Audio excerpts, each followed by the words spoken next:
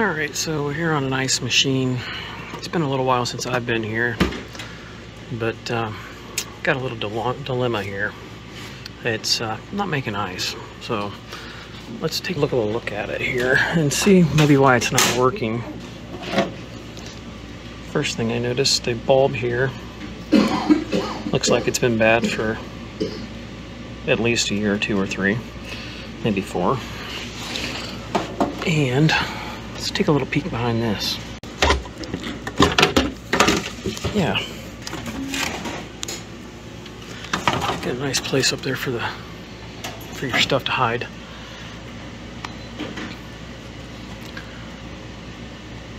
Something tells me that didn't just happen. I mean, as much as I'd like to say it just happened, but I really don't think that just happened. I mean, when you have incorrect water flow, this kind of stuff happens. So we're gonna have to heat this all up with water. I mean, that's crappy water. That's like sand feeling to it. That's really bad. And look down here. Screw it, let's just go ahead and take this down. Yeah. I'll just let it dump down in there. Yeah.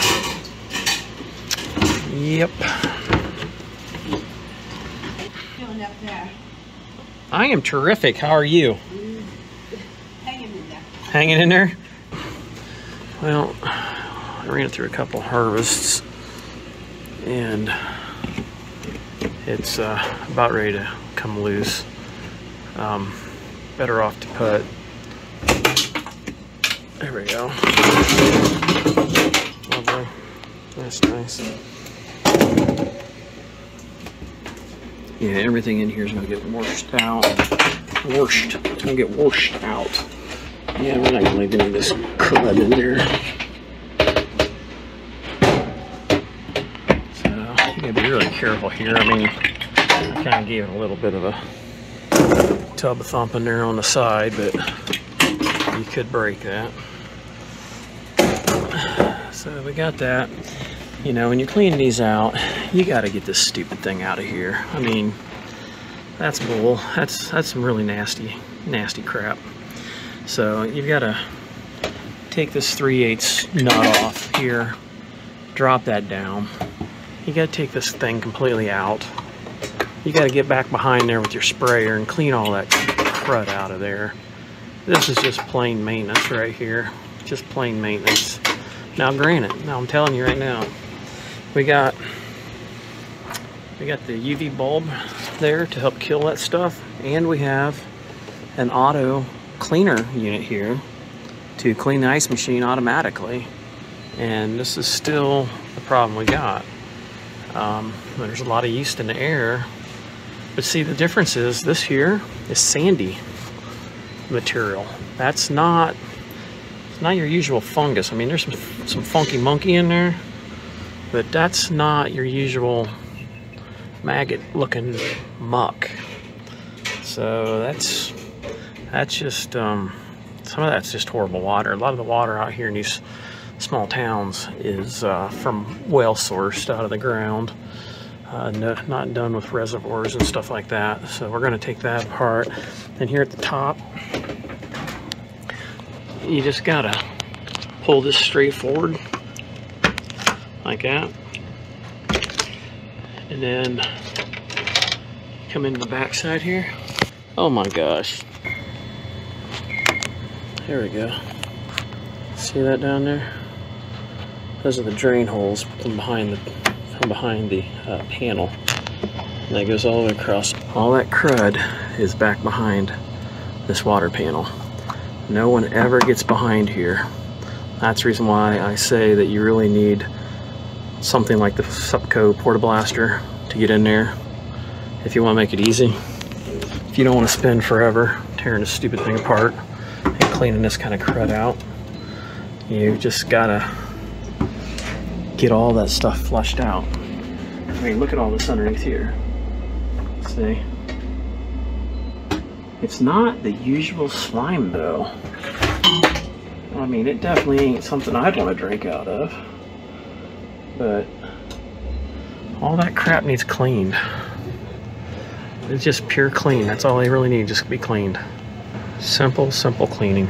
Got our handy dandy flip bit here. As always, guys, my tools and stuff like that are all listed down below for the most part. Anything that's not sold at TruTech Tools can be found at Amazon, obviously. They all help support the channel. But, you know, that's kind of nasty. I don't think I really would care to lick the bottom of that. I don't know about you. This is pretty bad. So there's just really no good reason for that. None. This is the underside here.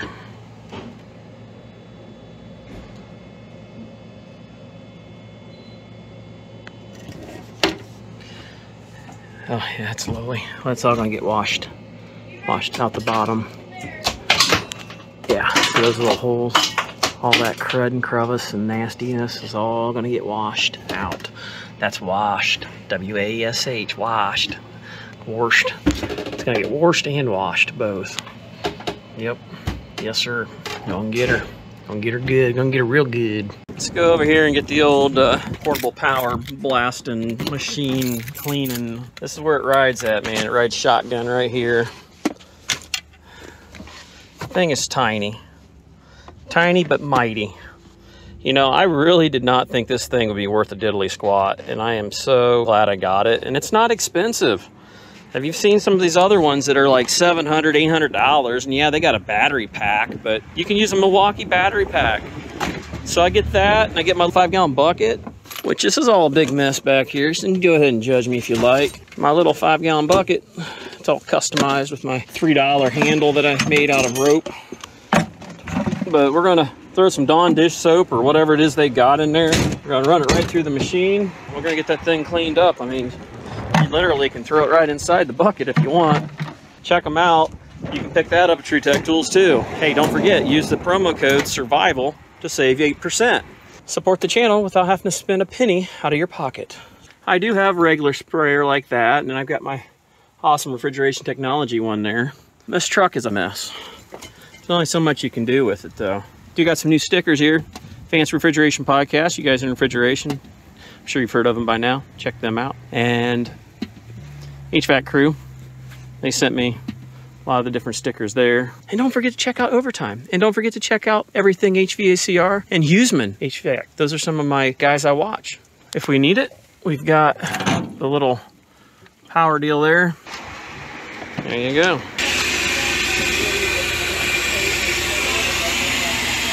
I use this just to get the main junk out of there, and then we'll use the regular cleaner when we're done. Let's get our goodies out. Now, the one thing I did do to this, and I've said it before, is I fixed this wand so you can get up in the crevices.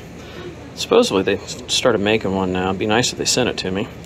I ended up using silver solder, 40%, to do that copper to stainless, which it works fine. Anyhow, we're just going to use this to suck it into the machine, and we actually got a power plug right there, so that makes it kind of nice and convenient, and there's nobody here customer wise, so we can do this without making a humongous mess and getting in people's way. Got these screws taken out of there. Can't just clean the outside, you gotta get the inside. And then this piece here, I'll just grab a hold of that with your pliers, which looks like somebody else has already done that because they're pretty much missing now, so you're gonna have to pry that out with a straight screwdriver. So if you put a little bit of a silicone lubricant on there to pull out a lot easier next time. It feels like a sand. There we go. Nice. Yep. All that crap's gonna come out. So nice, so nice. Now we're gonna clean some of this up, obviously, with my brush and stuff like that. We're just gonna use that same soapy creation here and just scrub it while we're underneath here to try and knock some of that crud off of it. But, you got some crevices here that you need to get. It's just some of that will come off just by spraying it. You got to scrub it off. That and the green goblin there. We got this about as good as you're gonna get it. I'm scrubbing non-stop on it. but that's calcium buildup. Looks a lot better than it did. Some of that you just can't do much with it. The cleaner's gonna have to dissolve that. It's rock. So we got those pieces there. We just got to get in the main machine. It's not going to get perfect in there either, because that's like a calcium buildup, and it just does not release. I'm more worried about fungus and muck and slippery, nasty snot and stuff like that. Now I got multiple different brushes. I got a tile brush here, big round brush, and I got that little baby brush for getting in there, and I got a toothbrush, and use all those different ones. Try to get up in these different crevices and just work your way into it. Some of it's bouncing back at you. I gotta use that low spray. Right now I'm just trying to dissolve some of it, and then come at it with the scrub brush, and then get it to fall out. And then we're just gonna wash all that down the drain. So we'll use the highest pressure from behind here with a pointed nozzle. You just rotate that nozzle to what type of spray pattern you want, wide and fanned or whatever. And as you can see, that calcium crap, it's just, that auto cleaner is obviously not working. And this machine's been in since 17, so it's going on 5 years. And when you're in horrible water like this, the machine's not going to last very long. It's the price of business when it comes to that kind of water. Not much you can do about it other than pay somebody to do it maybe every 3 months. When you have a place with this much yeast in the air. Bread, you make bread, pizza places, sub places, this is what happens.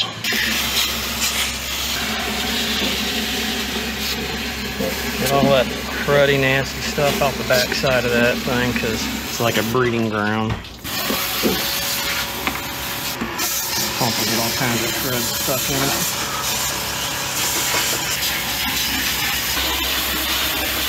Got this one cleaned up a little bit. Looks a lot better than it did by far. Okay, so if you need to get into below because you lose something, this little nozzle, this little right there pops up. Here's your drains that we're going to need to make sure we flush when we get done. That's the front cover right there that needs to come up to be able to get to it.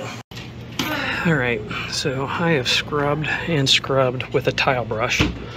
This crap will not come off. That crap down there will not come off. They need to invest in an exhaust system and get some of this yeast out of here and do an air exchange of some sort and bring in some fresh air into the building, because there's obviously an issue here. From what I'm hearing, this thing has had a lot of problems and had a lot of things replaced on it. And unfortunately, just the cleaning machine that they added to it's not going to cut the mustard. Honestly, this machine needs replaced. That plastic's etched. I mean, when I come in here with my knife and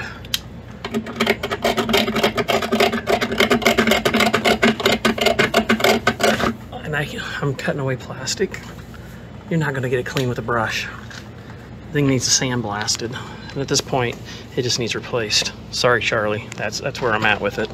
It's going to make ice. It's going to be clean. It looks like hell. I wouldn't be happy with it, but that's where we're at. So that's gonna be the recommendation. I'm gonna go ahead and get it together and get it running so they can at least have ice, but there's only so much I can do. My magic wand, I left it at home. I'm not a miracle worker. It's at least clean. We'll run sanitizer and stuff through it and get it up and going. I went ahead and got it back together. It looks a lot better than it did. Just isn't to my quality standard, but there's nothing more I can do with it. We're getting ready to add the fluid to it. I'm not gonna waste my time with my refrigeration technologies on this one. I'll just use this new Calgon. Got a bulb ordered, so we'll get that. And I flashed the memory on it too. Went ahead and updated the software, which that should have helped me out for if it wants to freeze again like it did. It should go into a 1 hour meltdown or whatever. So we just gotta, this is the king of great installs here. You had all this room up here, but you can't hardly get into anything here the way it is. Alright, so we got that in there. Let this thing begin. See, it's washing. Go ahead and let it do its thing here. Still on harvest here. It's trying to drop. Yeah. the ice thickness sensor there needed to be adjusted. It was starting to get to the point where it was clicking and everything else, and that's not good. It's going through watching our sensors and our temperatures and stuff like that, and it's working, but you know, like I told the people, that you need better ventilation in this building, you need better water filtration system, and you might want to consider replacing the machine. I'm going to say it's Friday and we made ice. Everything looks pretty normal down there. We'll go ahead and wrap this thing up, guys. Well, if you enjoyed the video and you want to see more like it, please make sure you subscribe, hit that thumb button, check us out on Instagram and Facebook, and until next time, we'll catch you on the next one. Later.